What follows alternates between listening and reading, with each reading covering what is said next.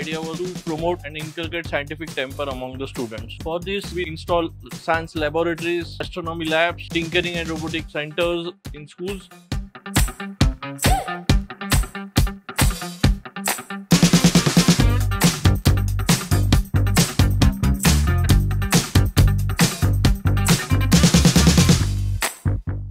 Talent is natural, it exists everywhere. Nurturing them, giving them opportunities is important, and that is what this forum is doing. And I'm very happy that somebody has taken up this kind of a challenge.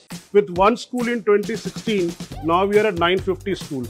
We'll be reaching 1 million children by 2030.